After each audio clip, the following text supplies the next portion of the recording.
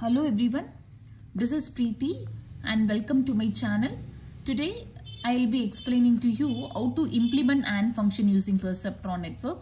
In the previous video I have explained to you about the Perceptron network, their architecture, the training algorithm, testing algorithm and the flowchart.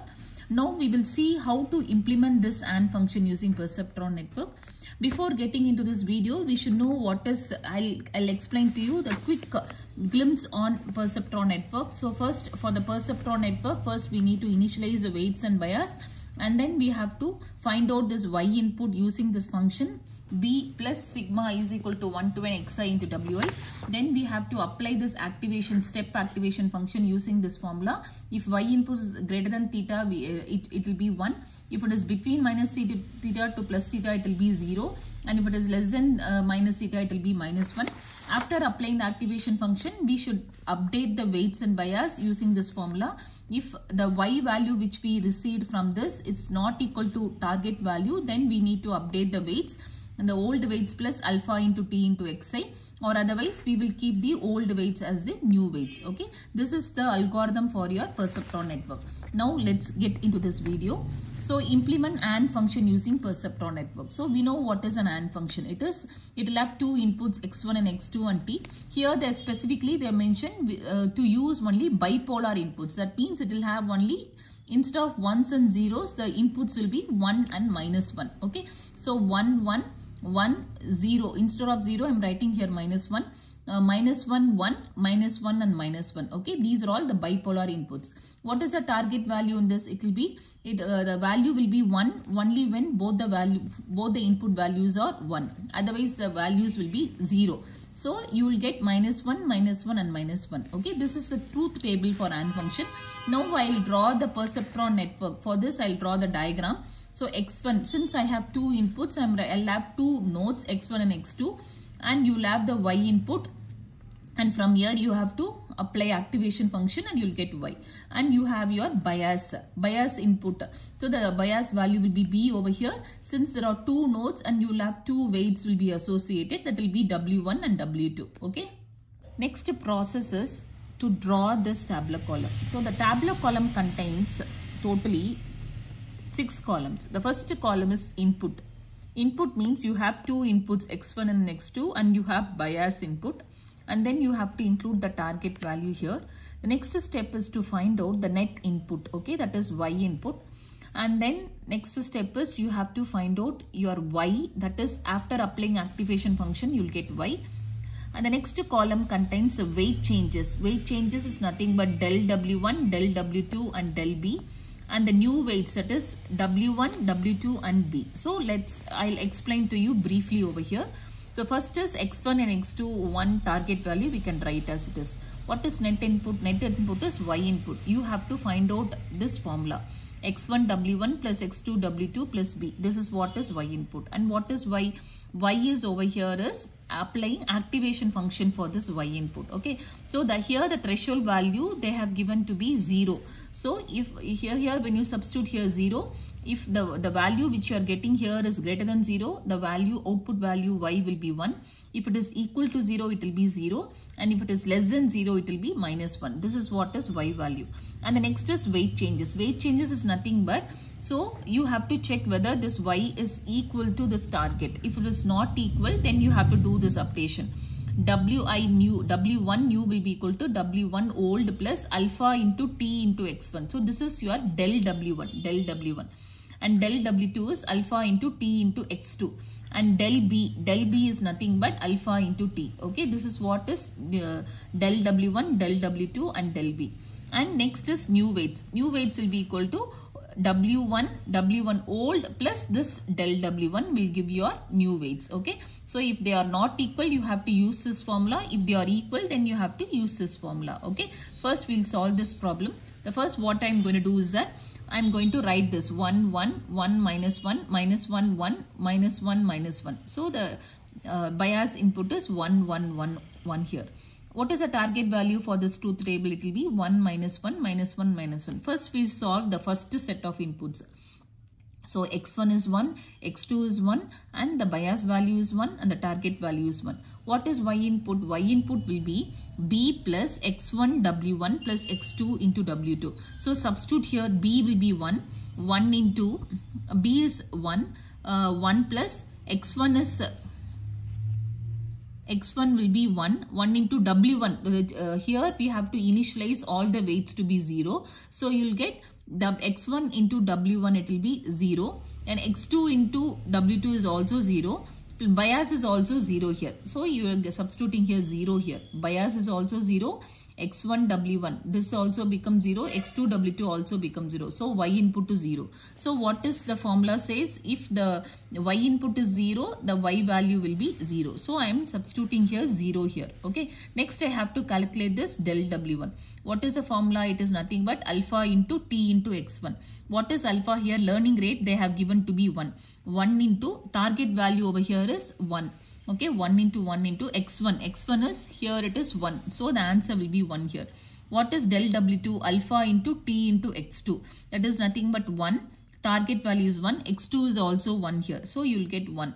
What is alpha t? Alpha t is del b is alpha t. So alpha is 1 and t will be 1. So 1 into 1, it is 1 over here. So okay, we have found out this weight changes. Now we have to find out weight changes. That is w1 new weights. So here we have to compare. Okay, so you see, before applying this formula itself, you have to compare here. So you see, you check whether y and t are equal. Y and t are equal, 1 and 0. They are not equal. So you are finding out this new change in weights. And then you have to find out the new weights will be old weights plus this change in weights. It will be old weight is 0 plus del w1. It will be 1. So you are getting here 1 here. W2 will be old weight is 0 plus del w2 is 1 here. So you are getting 1. B old plus del b. B old is 0 plus del b will be 1. So you are getting 1, 1 and 1. So this is what the new weights you have received after applying, after sending the first set of inputs. Okay. Now sending the second set of inputs, it is 1, -1 and 1. Okay, now the target value is -1. Now find out this y input. Y input will be b. What is b value over here? So you should not take this old weights 0, 0, 0. You should take the new weights 1, 1 and 1. So b will be 1 plus x1 w1. x1 is 1. w1 is also 1. So you will get 1. And x2 w2. x2 is -1. -1 into w2 is 1. So you are getting 1 over here. Okay, so after substituting this values, you are getting 1. And y, so since the value of 1, the y input is greater than 0, so the value will be, so it is greater than 0, the value will be 1. So you are substituting here 1. So you check both y and t. -1 here 1. So they are not equal. So they are not equal. So you have to find out the change in weights. Change in weights will be alpha into t into x1. So alpha is 1. T will be target value for this is -1. And x1 will be, x1 is 1. So you are getting the answer as -1. Del w2 is alpha into t into x2. That is nothing but alpha is 1. T will be equal to -1. And x2 is also -1. So the answer is 1. Del b. Del b is alpha into t. That is alpha is 1. And t will be -1. So the answer is 1 into -1 is -1. So now you find out the new weights. That is old weights. Old weights is 1 plus the change in weights. 1, this -1. So you are getting 0 here. W2 will be old weight is 1 and the change in weight is 1. 1 plus 1 is 2. And here B new weights, new bias value will be old bias value is 1 and change in weights is -1. 1 minus 1 you are getting 0. So the new set of weights is 0, 2, 0. Next we are sending the third set of inputs, it is -1, 1 and 1. The target value is -1. First we will calculate y input. Y input will be x1 w1 plus x2 w2 plus b. So the previous weights we have to take. Previous weights is 0, 2, 0. So it will be the bias value is 0 here. So 0 plus x1 into w1. x1 is -1. w1 will be 0. So you'll get 0 here. And x2 w2. x2 is 1. w2 is 2 here. 1 into 2 it will be, the answer will be 2. And the y we have to calculate. Y will be based on this activation function. So since we have got 2, it is greater than 0. So the answer will be 1. So the answer for y is 1. So we need to compare -1 and 1. So they are not equal. So we have to find out the change in weights and the new weights. change in weights will be alpha into t into x1. So that is del w1. Alpha is 1 and t will be minus 1 and x1 is minus 1. So 1 into minus 1 into minus 1, you are getting 1. Alpha into t into x2, that is nothing but alpha is 1, t is minus 1 and x2 is, here it is 1. So you are getting 1 into minus 1 into 1, you are getting minus 1. Del b is alpha into t, that is nothing but alpha is 1 and t is minus 1. So 1 into minus 1, you are getting minus 1. Okay, this is your new weights. This is change in weights, and new weights will be equal to old weights plus change in weights. Old weight is 0. 0 plus the del w1 is 1. So you are getting 1. And w2 will be 2 plus this change in weights is minus 1. 2 minus 1, you are getting 1. And this one new bias weight will be old bias weight, that is 0, plus change in bias weight, that is minus 1. 0 minus 1, you are getting minus 1. Okay, so this is what the new weights now. 1, 1, minus 1. Now we will present the fourth set of inputs, minus 1, and 1. And the target value is minus 1. So first we will calculate y input. Y input will be the bias value is minus 1. So minus 1 plus x1 w1. x1 is minus 1 into w1 will be, here it is, we have got 1 in the previous step. So it will be 1. So minus 1 into 1 will be minus 1. And x2 into w2, that is minus 1 into w2 we have got is 1. So it will be minus 1 into 1, you are getting minus 1. So you will get minus 1. Minus 1 into 1 is minus 1. Minus 1 into 1 will be minus 1. The answer will be totally, you will get minus 3. And since this y input is less than 0, the target y value will be minus 1. Okay, now you compare minus 1 and minus 1.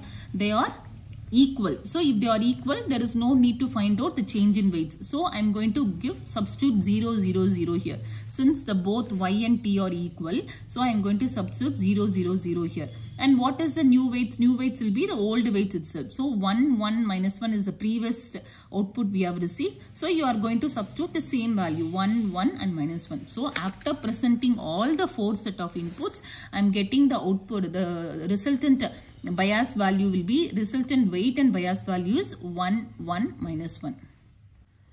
So after applying all the 4 set of inputs, we are getting the new weights as 1, 1 and minus 1. That is W1 is 1, W2 is 1 and B is equal to minus 1. So we should go for the second approach. So why we have to go for the second approach is that we need to continue until there is no change in weights. Okay. So here in the first iteration, first approach, we have seen that there are some changes in weights. See here, we have done changes in weights for the first 3 set of inputs and there is no change only in the 4th set of input. So we should not get any changes in the weights for all the set of inputs. Then only you should stop iterating this process. So we are going for the second approach. Okay. The second approach is also the same. You have to do it same as approach 1.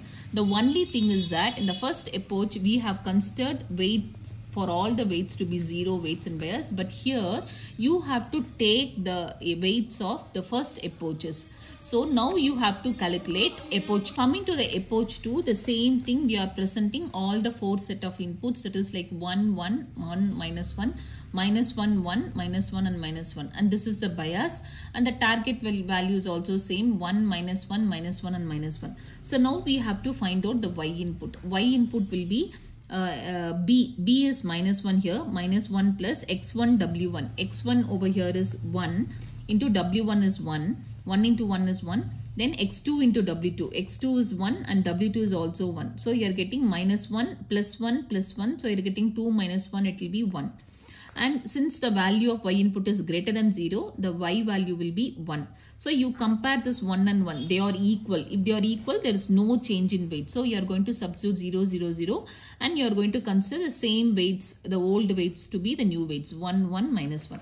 Now you go for the second set of input. 1, minus 1 and 1. So for this, you calculate your y input. Y input will be, what is y input? Bias values minus 1 plus and x1 into w1, that is 1 into w1 is 1 plus 1 into 1 is 1 and x2 into w2 minus 1 into w2 is 1. So it will be minus 1 plus 2 minus 1. Okay. So you will get minus 1 over here. Okay. That is minus 1 plus 1.